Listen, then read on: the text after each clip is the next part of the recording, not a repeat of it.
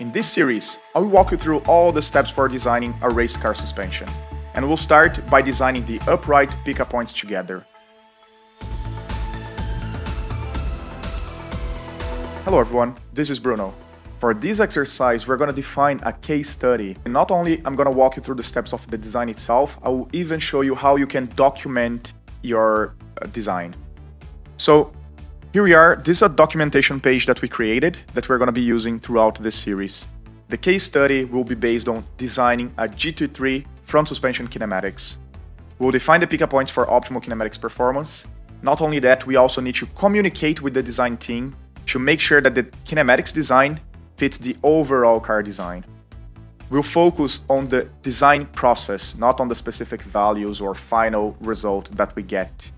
And lastly, we'll follow the kinematics design methodology from the previous episode. If you have not watched it, you should. Besides that, it's important to emphasize that the values used here are only examples. They are not meant to be used in other race cars and they are not recommendations. Besides that, many important parameters are not considered throughout this design process since this is just an exercise. So this is a general documentation that we created for this project. We start by the initial consideration. So the design process follows these phases.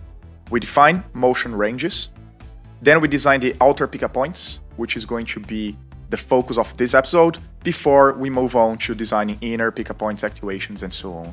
We also assume that the design team has data from previous cars. We start by quickly defining what motion ranges we want to use for the simulations. We'll start with the heave motion, which is the compression and extension movement of the suspension. For that, we are going to be looking at previous data from this car at 3 different tracks and understand what is the maximum heave in bump that we get and also the maximum heave in rebound under normal conditions of regular curb strikes or low transfer and also more extreme conditions that we can find on the data. From all this information, we define that we want to use a range of plus minus 35 millimeters. Remember, that's not only about the range that you see from the data, but also the racing team using your car can be setting the static ride height at different heights, which can increase even further this range that we see over here. Next, we look at the roll motion. Like we discussed in the previous video, we have to define what is the suspension roll gradient, as well as the maximum lateral acceleration that the car sees at the track. So these are the numbers that the 2 previous generations of these cars were using, about 0.5 G or 0.5 degrees per G, as well as lateral acceleration up to 2G. So we can find out that we want to use a range of 1.1 of roll. In order to make sure that we cover all different cases, we use a value higher than that of 1.2. Another interesting item to take into account when defining our motions is to also run the roll motion for different heave levels. This makes sure that the roll movement is working, or all the parameters are working well for different heave levels that can be changing due to downforce or due to static ride heights. So we are going to be running the roll simulation at minus 20, 0, and plus 20 heave levels. Next, we define pitch motion in the same way. So we understand what we were seeing in previous versions of the car, defining what we want for the new version of the car, and we came up with a range of 1 degree, which is also simulated at different heave levels at minus 20, 0, and plus 20. Next, we'll look at the steering range. For now, we're going to use 180 degrees of steering at the steering wheel. And later on, once we know the final steering ratio, C-factor from the steering rack, and so on, this range will be fine-tuned.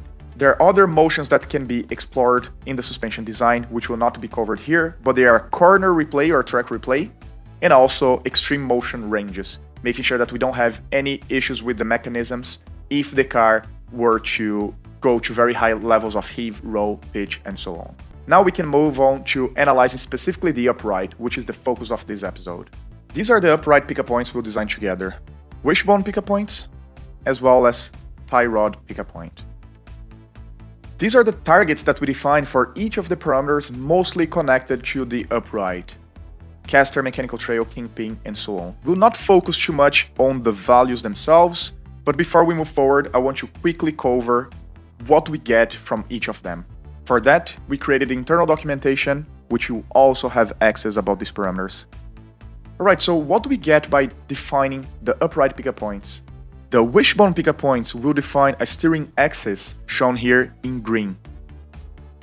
With this, we get a kingpin inclination, caster angle, as well as mechanical trail and scrub radius. If we start by looking at the front view, we have the kingpin angle, which will define, for example, scrub radius, camber variation, ride height variation, and diagonal load transfer with steering, as well as steering effort, among other parameters. Now, speaking specifically about the scrub radius, we have to focus on how much feedback the driver gets on the steering wheel from FX, as well as other parameters that can be seen here. Now, if we look at the side view, we have the caster angle. The caster angle is important to partially define the mechanical trail. It has a big influence on the camber variation with steering, as well as steering effort, ride height variation with steering, and so on. And lastly, the mechanical trail will define how much steering feedback the driver gets from lateral forces. Now, if we look more at the steering system, which is related to the toe link that we're also defining the outer pickup point, one of the big influences will be on the Ackermann geometry. Because depending on the angle that you have between the pickup points of the upright, as well as the angle of the tie rod, you're going to change your Ackermann behavior. We'll also take a quick look at the kinematics behavior document we created. So here we're going to discuss, for example, dynamic camber. Dynamic camber is the camber that you get when you're cornering, which is extremely important, or when you're braking. So in this example, we can see that the outside tire has a camber variation compared to static, and there are many parameters influencing that. One of them, in this case, is the camber variation with steering, which is completely defined by the upright design. For the camber variation with steering, there is a simplified equation that helps us to understand what is the influence of caster angle and kingpin angle on this parameter. For that, we created a simple tool to help us visualize the results. So here we have two different options in terms of kingpin and caster angle. Alright, so in case for the reference or for the comparison option, we zero the caster angle, we can understand quickly what the influence of the kingpin angle is. So it's how concave this curve is. And we can also do the same exercise for the caster angle. We can see that it dictates the slope or the main slope of this curve. Let's say that we defined what camber variation versus a steering curve we would like to get based on previous experience. And then in this case, we can identify that we wanted to achieve a kingpin angle of 11 degrees, as well as a caster angle of 14 degrees. Here we can see that we're trying to achieve, in this very specific example, for 100 degrees of steering wheel angle, we would like to get 1.5 degrees of more negative camber on the outside tire. So this was our reference, just as an example. So the last kinematic behavior that we have to mention is about toe behavior and bump steer. This will be dictated also by the direction or orientation of the tie link, but we're going to focus more on this parameter in the next episode when we design the inboard pickup points. So this was just a brief overview of each kinematic parameter. You can find a lot more in our seminars. Right, so now that we have the theory out of the way, we can go to OptimumKinematics and start designing our suspension system. So this is the baseline suspension that we created. So you can do this based on previous versions of the car or based on experience. And then we're going to be trying to fine-tune the outboard pickup points to get to the parameters that we want. Before we make any changes, we're going to create a V2 of the suspension. It is very important that we keep track of each version of the suspension, each iteration. Alright, so now that we are in V2, let's check the parameters that we have here and compare them with the targets that we have. We'll start by looking at the kingpin angle. So we defined a target of 11 degrees. What we have currently is 8.6. I'll show you a very time-consuming process, as I explained in the previous episode, of doing it manually. Later on in the video, I'll show you a better approach of doing that. So let's try to manually change these pickup points. At least it's important that we understand what we should be doing with these pickup points in order to achieve the parameters that we would like to get. So in this case, I have to increase the kingpin inclination. So let's work on the left side and obviously make it symmetrical. And to increase the kingpin angle, I'll send this pickup point a little bit inboard. So let's change the Y coordinate by 20 millimeters. And we see that we got 12 degrees, which is a little higher than we would like to get. So let's go back a little bit. And yeah, there you go, 11. Obviously, we want to be a lot more accurate than this. But for this first iteration that we're doing manually, I'll be fine with 11.3 instead of 11. Now, connected to that, as we saw in the theory part, we also have to look at the scrub radius. The scrub radius is -7, meaning that the steering axis is crossing the contact patch out on the outside part of the tire, while we would like to have, and we defined for this design, a value of 10 positive, which should be to the inside. In order to achieve that, either I have to send this pickup point to the inside or this one to the outside. The problem is that if we change only one of them, then we get back to also getting our kingpin angle wrong. So let's try to create an offset and shift these two pickup points at the same time. So we have to send both of them inboard to increase the scrub radius on the positive direction while keeping the kingpin inclination the same. So let's work first with about 17 millimeters to the inside. Now we can see that the scrub radius got to 5 millimeters. So yeah, we're still missing a little bit, and we can run another round here. So we do another 5 millimeters for both pickup points, keeping the kingpin inclination the same while adjusting the scrub radius to our target value of 10 millimeters. Alright, so this was the front view. Thinking about the side view, and we can do that together. We have to think about the caster angle as well as the mechanical trail. So here we have a caster angle of 10 while our target was 14. So let's adjust the top pickup point, and we have to send it a little rearward to increase the caster angle. So let's do 5 millimeters rearward, and we got a new value of 11, so we need more than that. Do another 20 millimeters, probably we're gonna go a little over, and then we go back.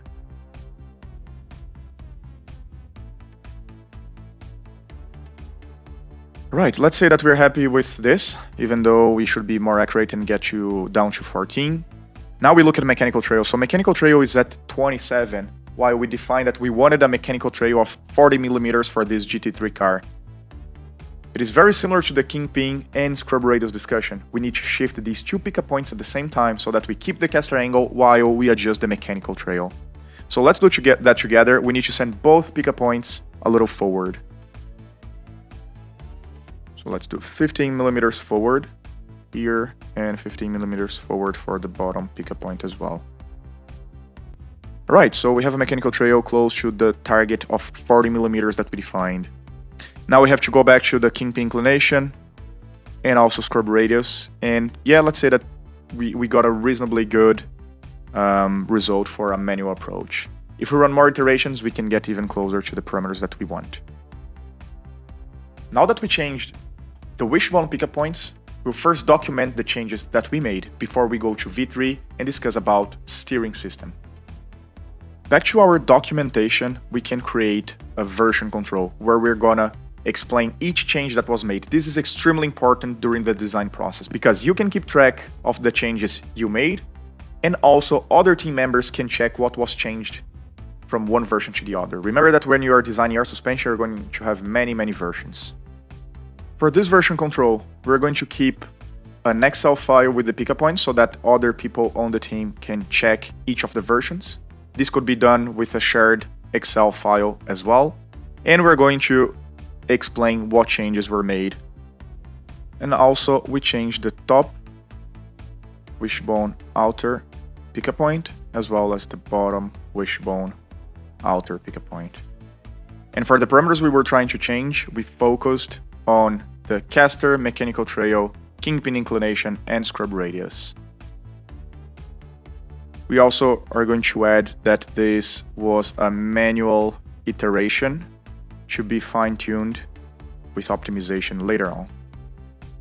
Now we'll create a V3 inside OptimumKinematics, and we're going to play with the tie rod pickup point.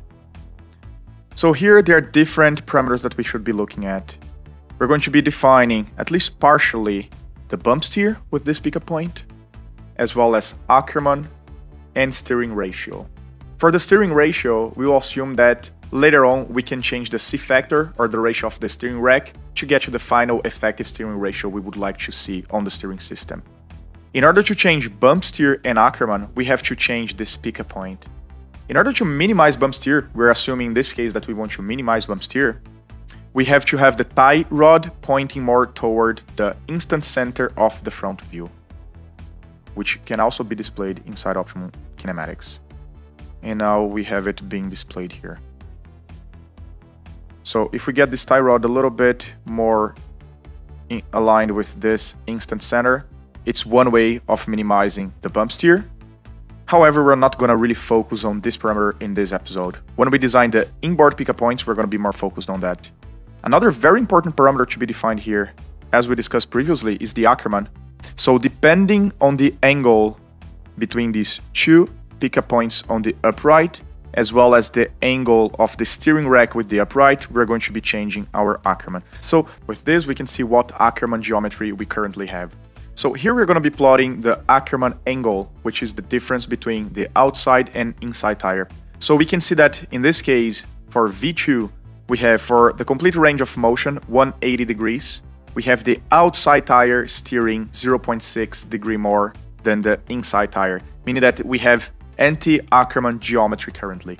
So now let's say that we want to make this less anti-Ackermann. We're trying to get to parallel steering. I'm not going to focus too much on the Ackermann geometry here, but if I move this point a little bit more to the outside, let's say by 15 millimeters, I am changing the angle, and as we saw, this angle will influence the Ackermann geometry. I run a new simulation with the current V3.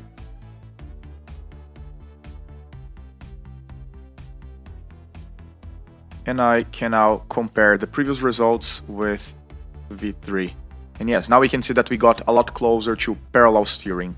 It is not perfect, but it is good enough for this manual iteration. Alright, so let's say that we're happy enough about V3. Let's document this version and let's submit it to the rest of the design team so that they can verify if we have any issues with the current version. Alright, so in V3 we changed the tie rod outer pick point and our focus was on Ackermann geometry. A few other comments: we still have to check and adjust steering ratio as well as bump steer. So V3 was submitted to the design team, and now we're gonna wait for feedback to see if there were interferences with other systems or any conflicts that needs to get solved at this stage. And this was the feedback that we got from the design team. So they found basically two conflicts. The first one is that the lower control arm is too much to the outside and it is hitting the brake disc. So if we go back to our suspension, this is what's going on. So this outboard point of the lower wishbone is too close to the brake discs here, so it needs to be sent a little bit more to the inside. And they say that it needs to be at least 8 millimeters more to the inside. And the second conflict they found is that the tie rod attachment at the upright is too close to the wheel center. So this pick point over here is too close to the wheel center. Maybe they don't have enough space for the design of the upright, or they have conflicts with brake calipers, brake ducts, and so on. So it needs to be sent forward by at least 40 millimeters. So now we're going to create a V4 where we're going to try to adjust the conflicts found, while at the same time trying to keep the target parameters as close to the defined values as possible. In this next iteration, where we have the conflicts, while at the same time trying to get to the target values, instead of doing it manually, which would be very tricky, we're gonna use an optimization. This makes sure that we find the best compromise between all different parameters given the constraints set by the design team. So in OptimumKinematics, we have the optimization module. I have already created the optimization simulations. Let me walk you through it. So first we define objectives. What do we want to accomplish for our kinematic parameters? Here we can select any output from OptimumKinematics. In this specific case, I selected a few. So for a heave movement, we are focusing on toe angle, because we want to minimize bump steer. So as the suspension is compressed, and as you can see, the simulation goes from 0 to 100%, I want to keep my toe angle as close as possible to 0. This is my target. Then I have my kingpin inclination, caster angle, scrub radius, and mechanical trail. Besides that, we also look at a steering motion.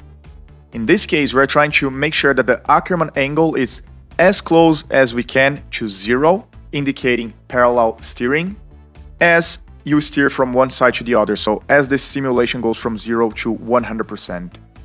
In this case, you can see that we are focusing on the specific parameters, so caster angle, kingpin inclination, and so on. There's a different approach. Instead of focusing on the parameters themselves, we can focus on the expected behavior. So I also have this other version that instead of defining a caster and kingpin inclination, I am defining for a steering movement what camber variation I want to see. So here we have, as we steer the steering wheel, what is the camber variation curve that we would like to get. In this case, I'll let the optimization find what caster and kingpin angles I want in order to achieve all these different parameters, including mechanical trail, scrub radius, and so on. After defining the objectives that we want to accomplish with the simulation, we also have to define the design space. So what pickup points can the optimizer be playing with, and with what range? Now we're ready to run this optimization. Let's see what it looks like. Once we start it, we can see that for each generation, the optimizer finds a different best suspension. On the left side, you can see the new pickup points that the optimizer found, or we can also display the current behavior for each iteration. So let's say that we want to have a look at camber angle with steering. So in green, we have the objective, and in blue, we have the optimized value. So we can see that the optimizer, after just a few seconds, already found a good combination of pickup points to get to the parameters that we want. So after we ran about 200 generations, we're very happy with the results because we're following pretty much everything that we wanted. So mechanical trail static is what we wanted, even though it has some variation. Scrub radius as well. Bump steer is really minimized. Ackermann angle, it's basically parallel steering, as we can see here in blue. And the camber variation with steering, it's exactly what we were asking for. So we can stop the simulation, and we pick the last suspension and we save it. So we add it to the project, and it's going to be our front V4. We should always double check that the values that we got make sense and that we can fit it considering the other components of the vehicle. If you're not happy with any of the pickup points, let's say that anything was too far from what you would expect, you can fine-tune the range for the optimization algorithm. Let's say that in this case, we're happy with the suspension that we got. Let's review all of the parameters that we were looking at as our targets when we were defining the initial pickup points. If we look, for example, at caster angle, it is exactly the 14 degrees that we were defining, or that we have defined previously. Kingpin inclination, we defined 11, but now we see 14. Why that happens? Well, the first reason is because we were not asking the optimization to find the specific kingpin inclination anymore. We were asking for a camber variation with steering. But also, when we have more constraints coming from the design team, we cannot find all of the parameters at the same time anymore. We need to compromise. So the optimizer found a compromise for us, that it changed the kingpin target to 14, or it found a value of 14 that helps us at least to accomplish the other objectives. So you can see that we have a scrub radius of 11, which is very close to what we were targeting as 10. And you can see that the mechanical trail is also the 40 millimeters we were expecting. Of course, there are a few other considerations that we should be looking at right now. So with this new kingpin inclination, or the new pickup points in general, what is the load or the diagonal load transfer with steering? What is the ride height variation? What is the steering effort? What is the spindle distance? Everything needs to be checked by us, the designers. In this case, we'll assume that we are pretty happy with the results, and now we can submit a new V4, which both gets to the target parameters and kinematic behavior that we defined, as well as it follows the constraints defined by the design team. With this, we can document V4. And we can see what is the feedback from the design team. And with their feedback, we can conclude that we successfully finished the upright pickup points for iteration number 1 of the process. So I just walked you through all the steps for designing the pickup points for the upright and how to create the documentation for the design process as well.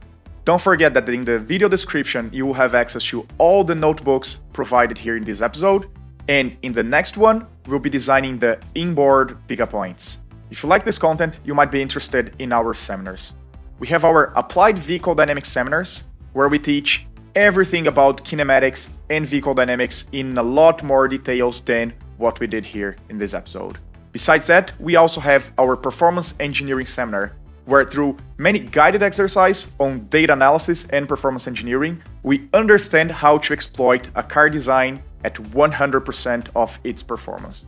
You can find our seminar calendar in the video description.